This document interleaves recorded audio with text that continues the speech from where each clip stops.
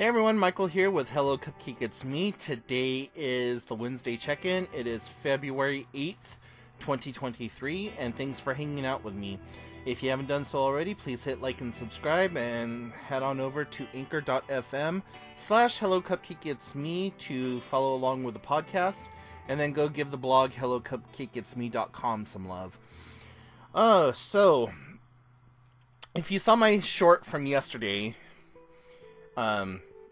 wow, if you haven't, let me just reiterate on what had happened yesterday. So, I went to the hospital to go get some labs done. And, I'm sitting there, and I just got done checking in or whatever, and was headed to the labs. And I hear this huge, like, glass shattering sound and somebody yelling from down the hallway. There's a coyote in the hospital. A fucking coyote got into the hospital, guys. Now, if you've been following along with my channel for any length of time, y'all know that I have a fear of coyotes. And there's going to be a lot of people that are like, oh, coyotes are more scared of you. Fuck you, okay? Because this is a primal childhood fear. When I was like 3 or 4 years old, growing up in the deserts of Southern California, I was sitting in front of my front door with this, and it was the dead of summer, nighttime. A fucking coyote jumped through our screen door and tried to snag me. So, there's no amount of rationalization trying to make that no longer a fear. I had nightmares for years, and it's still like, you know, I'm going to be 42. I fucking hear coyotes outside. I lock my doors. I shut my windows. I pull my blinds. Like, that's the level of fear that I have. I have a shotgun next to my fucking bed, and I'm still scared of these sons of bitches. So, when I went around the corner and I saw the broken glass, the blood all over the glass, and the coyote on the other side of said glass, I freaked the fuck out. And I was just like, nope, not doing this. Nope, nope, nope, nope, nope, nope. And I turned right back around, and I got, like, some distance between me and where that coyote was. There's, like, this glass courtyard, and it busted through the window on there, hurt itself pretty bad, like, it cut itself pretty decently. And the only way to get back out of there was for it to, go back out the way that it came, but, it kind of just stayed off in the corner and, like, was bleeding or what have you. It was taken to a veterinarian clinic and is being stitched up and is going to be cared for, and then re-released into the area in a month or so, or at least that's the plan so far from what I've gathered from other people who were there and know the situation, like, above and beyond when I left. So, that was my morning. And the whole time I was, like, my spirit just kept telling me, go to McDonald's, get yourself some breakfast, then go get your labs done later on this afternoon. And I was like, no, I don't want to eat right now because me and my sister are getting ready to go have, we're going to have lunch here in a little while, and I don't need to have, like, that many meals back to back or whatever. And I really didn't eat the McDonald's or any of that other stuff, and so I talked myself out of it, and every time I don't listen to my spirit, something happens. Now, yeah, so I'm just gonna leave it at that because I'm still kind of worked up over it, and it happened at like 9 or 10 o'clock yesterday, and I'm still like, about it. So, anyways, outside of that, trivia yesterday was meh.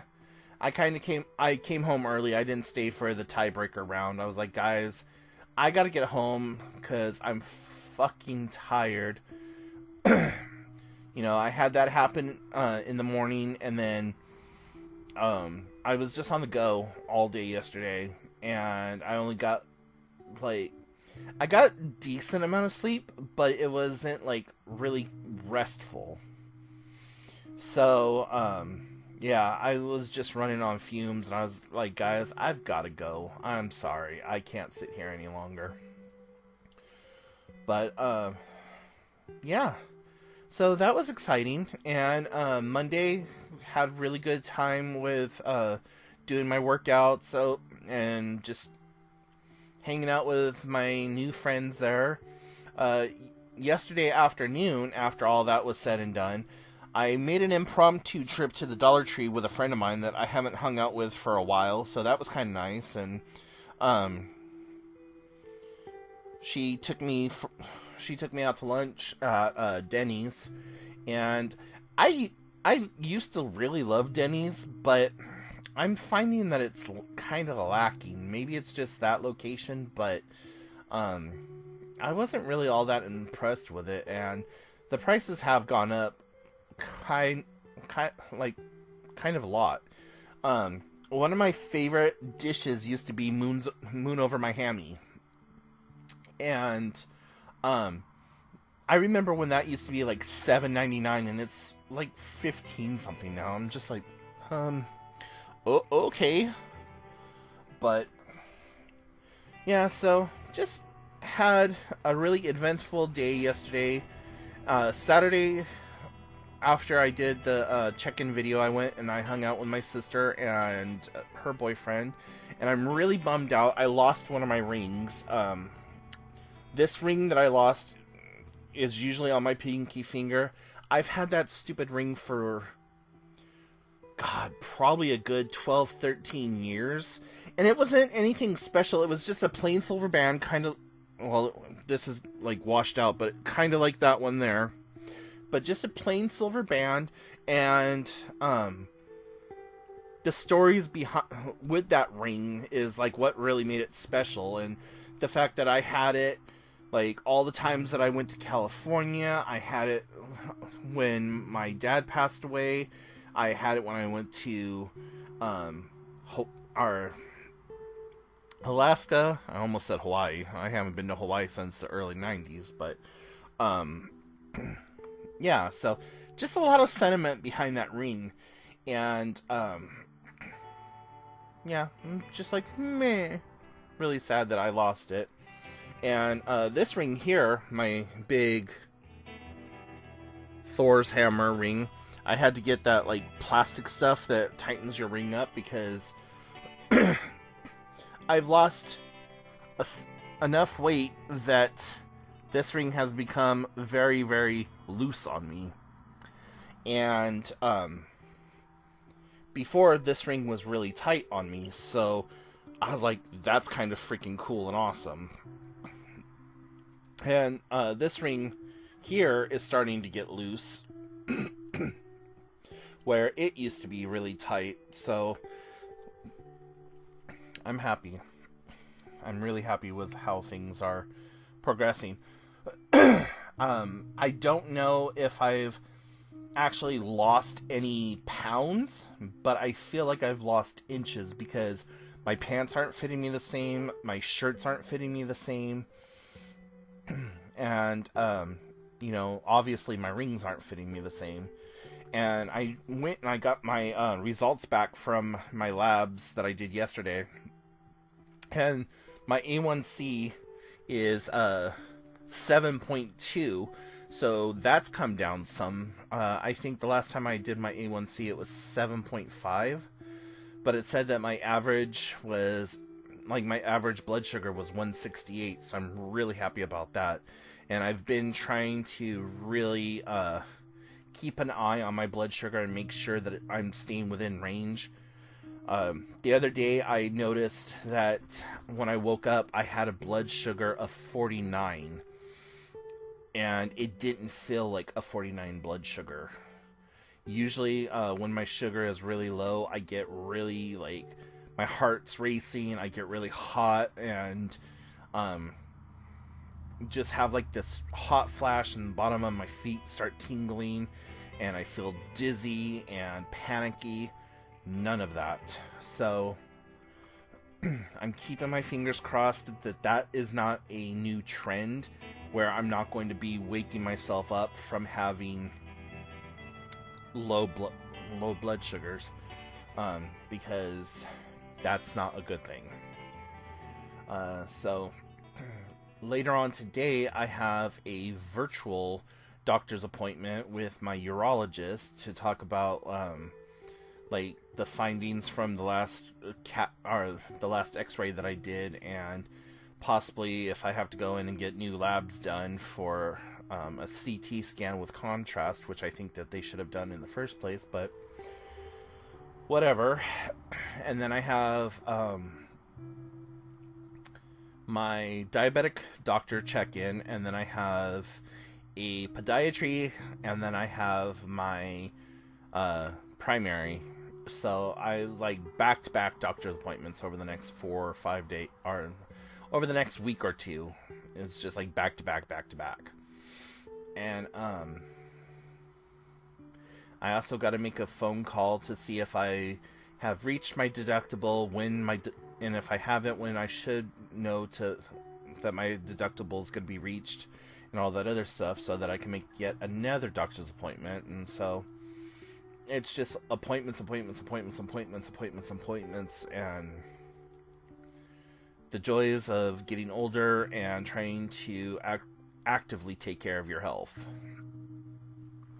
But you know, doing the best I can with what I have available to me. That's the motto of my life. I need that in a sampler hanging on the wall, like, you know, just next to my coat of arms, which at this point is, I don't know. What else is going on?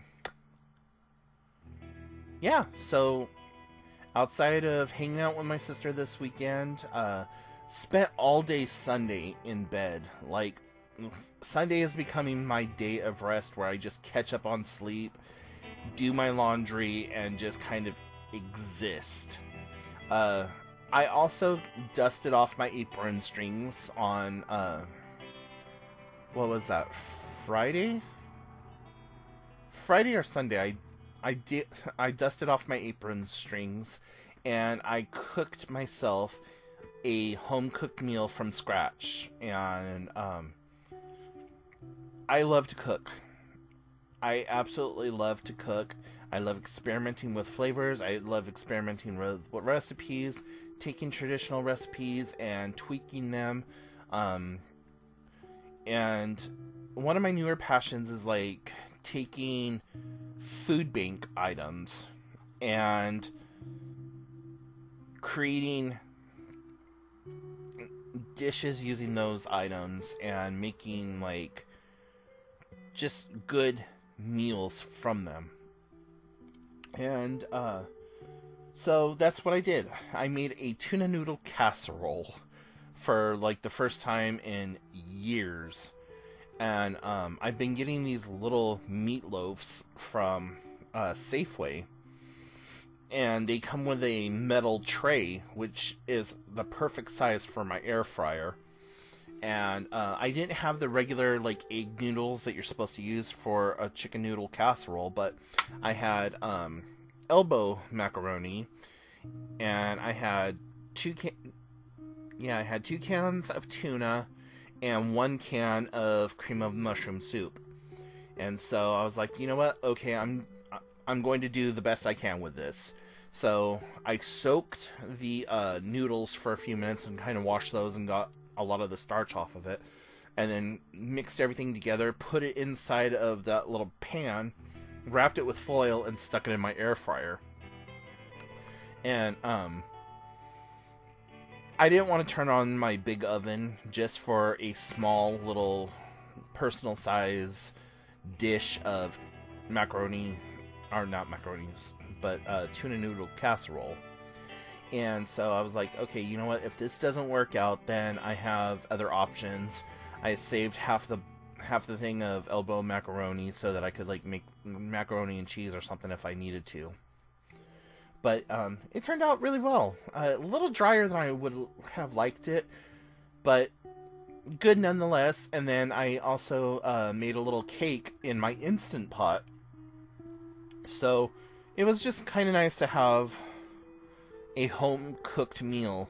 Like, I make food every day, but it's been a very long time since I've actually just cooked from scratch and made a actual meal. So, yeah, that's been nice. But anyways, guys, I'm going to let you go, and if you have any questions, comments, concerns, put them in the comment section down below, and make sure you go check out the podcast, anchor.fm/hellocupcakeitsme, and until then, I will talk to you later. Bye, guys!